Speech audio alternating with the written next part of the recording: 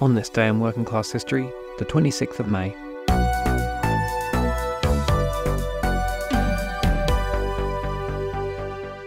On the 26th of May 1824, the first recorded factory strike in US history took place, when 102 women and girls working at the Slater Mill in Pawtucket, Rhode Island, picketed their factory.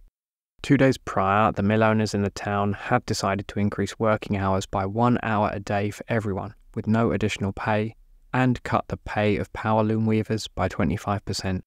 The weavers affected all women and girls aged 15 to 30, whom were previously being paid, quote, extravagant wages for young women, end quote, according to the employers.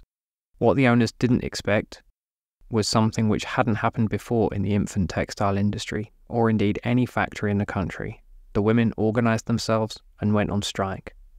They were joined by other workers and members of the local community, who blockaded the mills, protested and hurled rocks at the mansions of the owners.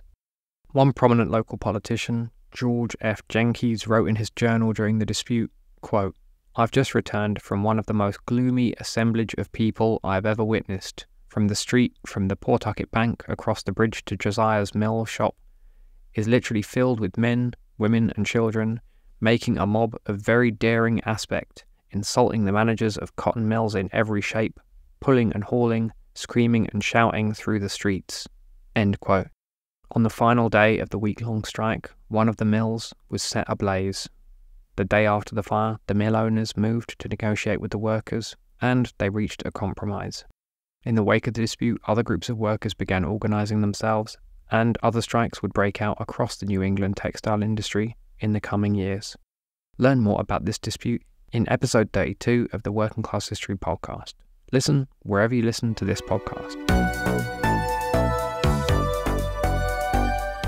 For sources, maps, and all of our anniversaries each day, check out the On This Day section of our Stories app at stories.workingclasshistory.com.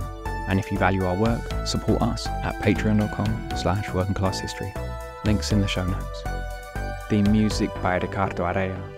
See you tomorrow.